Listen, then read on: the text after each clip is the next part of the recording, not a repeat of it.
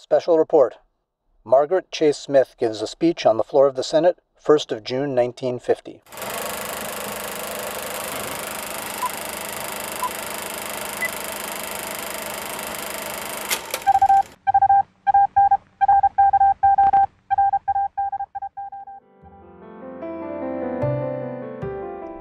The last 72 hours in the United States has witnessed history in the making. And a population unraveling. Part of that has included frequent references to a woman, A Republican senator from Maine, who in 1950 was the only voice to stand up and speak against Joe McCarthy. 6 male senators signed her statement in agreement. None spoke. This weekend, more than a few grinning politicians compared the current senator from Maine, Susan Collins, and her speech cementing Brett Kavanaugh's place on the Supreme Court, to that solemn voice from another trying era of American history, and the speech she gave on the floor of the Senate in 1950. This comparison could not be more flawed. It is easy to find recordings of Collins's October 6, 2018 speech. There are none of Margaret Chase Smith's Declaration of Conscience. The Craft Lit podcast accepts that challenge.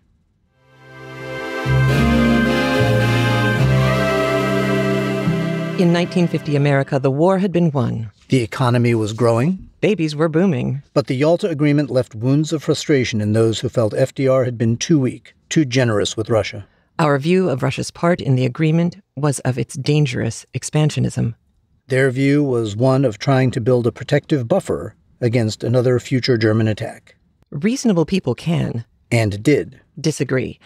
But the vacuum left behind as the unity of World War II faded was bound to be filled with something just as strong. Fear. You will hear this in Margaret Chase Smith's speech. You will hear her anger at those who stoke fear for fear's sake. On both sides of the aisle. But she has no patience for those who manipulate the public by stoking a fear of the other. She has no patience for the tricks of political gain or expediency, which serves to feed the maw of one party at the expense of the unity of the country. And in our craftlit way of looking at literature and history, it is apparent that Margaret Chase Smith nicely dovetails our beliefs. Context is everything. Reasonable people can disagree respectfully. No one. No party, no country, no author, no character worth reading about is perfect or infallible. At first, you may hear statements that validate Mitch McConnell's fawning comparison of Susan Collins' speech to Margaret Chase Smith's. Keep listening. Margaret Chase Smith, like Mark Twain in A Connecticut Yankee in King Arthur's Court, works her argument until precious few are free of her piercing, unwavering stare. And like Twain, she looks not only out at others, but in a mirror too. The current Republican Party, Susan Collins, Mitch McConnell, Donald Trump, are simply not Margaret Chase Smith honest. Not Margaret Chase Smith strong. Margaret Chase Smith was the most important mid-century giant of the Senate you've never heard of. After you listen, we hope you will go and learn all you can about her. Maybe put a pillow under your jaw, though. It's bound to drop a few times.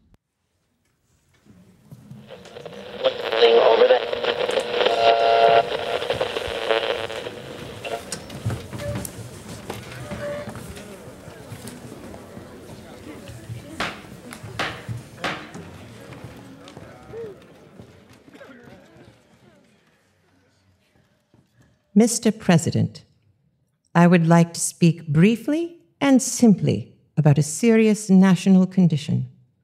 It is a national feeling of fear and frustration that could result in national suicide and the end of everything that we Americans hold dear. It is a condition that comes from the lack of effective leadership in either the legislative branch or the executive branch of our government. That leadership is so lacking that serious and responsible proposals are being made that national advisory commissions be appointed to provide such critically needed leadership. I speak as briefly as possible because too much harm has already been done with irresponsible words of bitterness and selfish political opportunism. I speak as briefly as possible because the issue is too great to be obscured by eloquence. I speak simply and briefly in the hope that my words will be taken to heart. I speak as a Republican, I speak as a woman. I speak as a United States Senator. I speak as an American. The United States Senate has long employed worldwide respect as the greatest deliberative body in the world. But recently, that deliberative character has too often been debased to the level of a forum of hate and character assassination sheltered by the shield of congressional immunity. It is ironical that we senators can, in debate in the Senate, directly or indirectly, by any form of words, impute to any American who is not a senator any conduct or motive unworthy or unbecoming an American, and without that non-senator American having any legal redress against us. Yet, if we say the same thing in the Senate about our colleagues, we can be stopped on the grounds of being out of order. It is strange that we can verbally attack anyone else without restraint and with full protection, and yet we hold ourselves above the same type of criticism here on the Senate floor. Surely the United States Senate is big enough to take self-criticism and self-appraisal. Surely we should be able to take the same kind of character attacks that we dish out to outsiders. I think that it is high time for the United States Senate and its members to do some soul-searching, for us to weigh our consciences on the manner in which we are performing our duty to the people of America, on the manner in which we are using or abusing our individual powers and privileges. I think that it is high time that we remembered that we have sworn to uphold and defend the Constitution. I think that it is high time that we remembered the Constitution as amended speaks not only of the freedom of speech, but also of trial by jury instead of trial by accusation. Whether it be a criminal prosecution in court or a character prosecution in the Senate, there is little practical distinction when the life of a person has been ruined. Those of us who shout the loudest about Americanism in making character assassinations are all too frequently those who, by our own words and acts, ignore some of the basic principles of Americanism: the right to criticize, the right to hold unpopular beliefs, the right to protest, the right of independent thought. The exercise of these rights should not cost one single American citizen his reputation or his right to a livelihood, nor should he be in danger of losing his reputation or livelihood merely because he happens to know someone who holds unpopular beliefs. Who of us doesn't? Otherwise, none of us could call our souls our own. Otherwise, thought control would have set in. The American people are sick and tired of being afraid to speak their minds lest they be politically smeared as communists or fascists by their opponents. Freedom of speech is not what it used to be in America. It has been so abused by some that it is not exercised by others. The American people are sick and tired of seeing innocent people smeared and guilty people whitewashed. But there have been enough proved cases, such as the Amerasia case, the Hiss case, the Coplon case, the Gold case, to cause the nationwide distrust and strong suspicion that there may be something to the unproved, sensational accusations. As a Republican, I say to my colleagues on this side of the aisle that the Republican Party faces a challenge today that is not unlike the challenge that it faced back in Lincoln's day.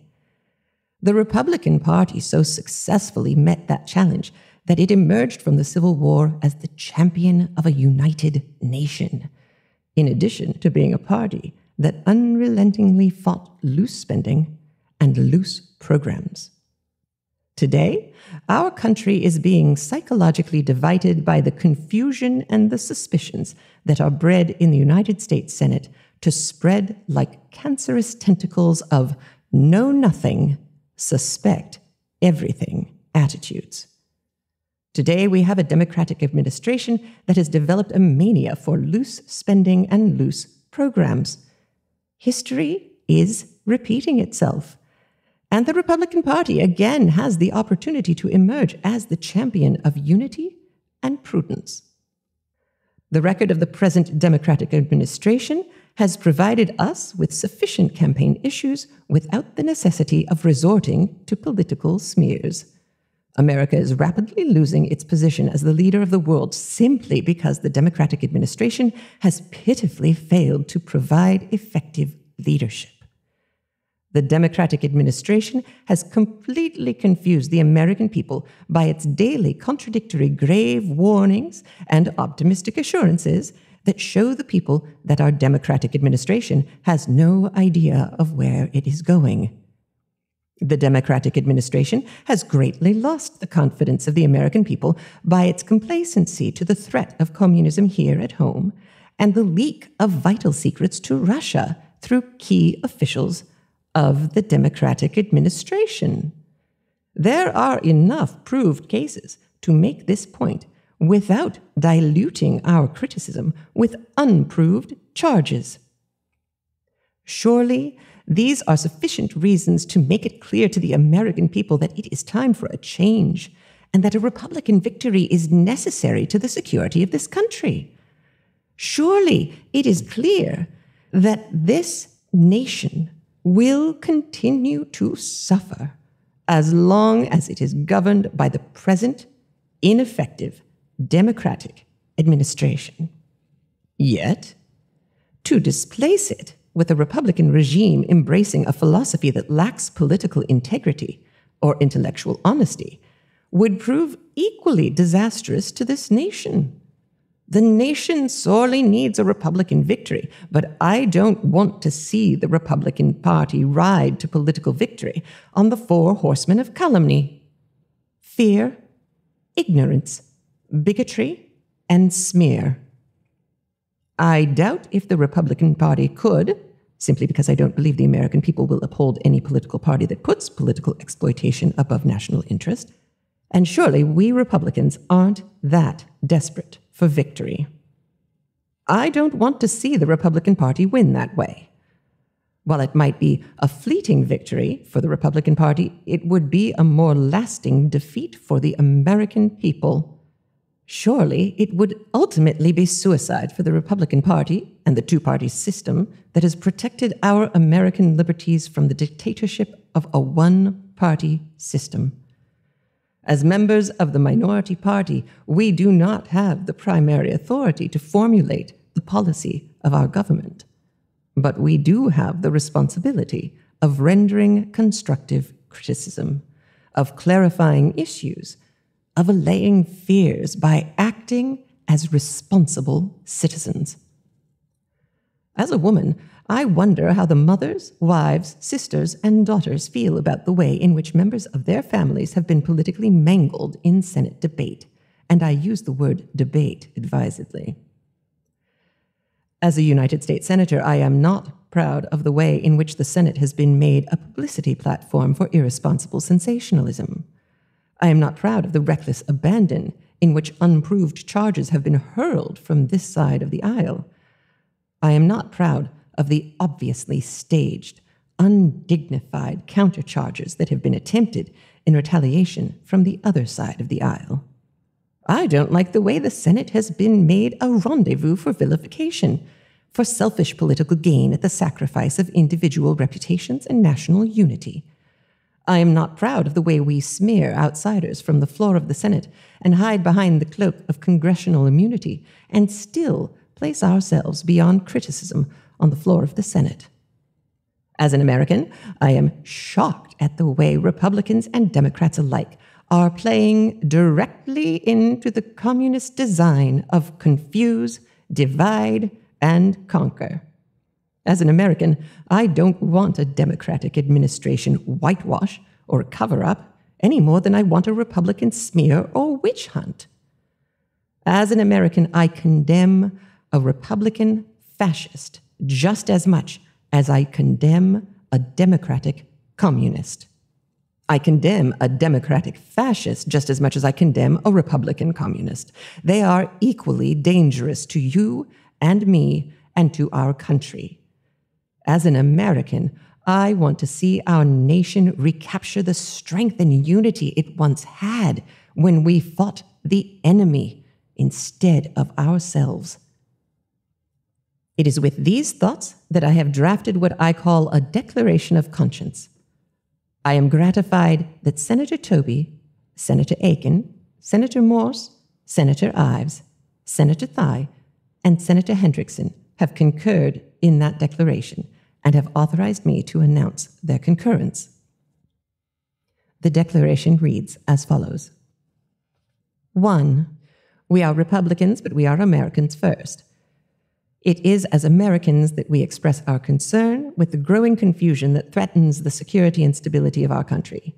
Democrats and Republicans alike have contributed to that confusion. 2.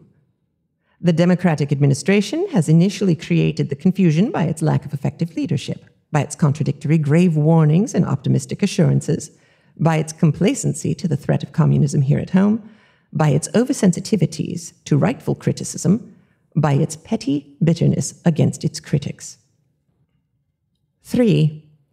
Certain elements of the Republican Party have materially added to this confusion in the hopes of riding the Republican Party to victory through the selfish political exploitation of fear, bigotry, ignorance, and intolerance. There are enough mistakes of the Democrats for Republicans to criticize constructively without resorting to political smears. 4. To this extent, Democrats and Republicans alike have unwittingly, but undeniably, played directly into the communist design of confuse, divide, and conquer. 5. It is high time that we stopped thinking politically as Republicans and Democrats about elections and started thinking patriotically as Americans about national security based on individual freedom. It is high time that we all stopped being tools and victims of totalitarian techniques. Techniques that, if continued here unchecked, will surely end what we have come to cherish as the American way of life.